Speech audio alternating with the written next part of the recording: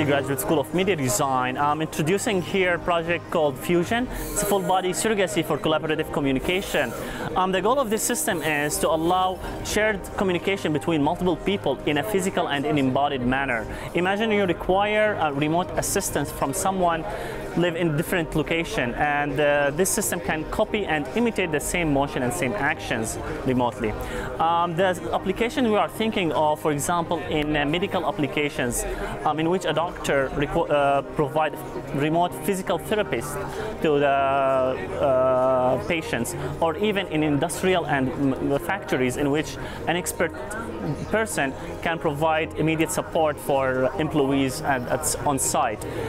We hope through this collaboration between robots and human, and technically it's the human-machine integration, to enhance and augment our ability and increase our remote knowledge sharing between people across the world.